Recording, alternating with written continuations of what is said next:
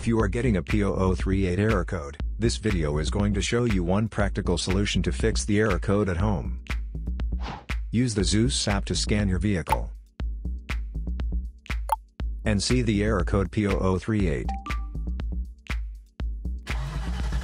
This code may be triggered when your vehicle's control module detects a fault in the heater circuit and oxygen sensor bank 1 sensor 2. Here is a simple DIY method you can try to solve this problem. Method A, the oxygen sensor.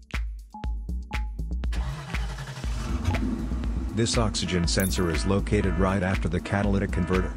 Bank 1 is on the side with the cylinder number 1. Sensor number 2 is usually the downstream oxygen sensor behind the converter. Visually check the oxygen sensor's electrical connections, wire harness, and metal tabs for any damages. If the damages are found, then replace the oxygen sensor.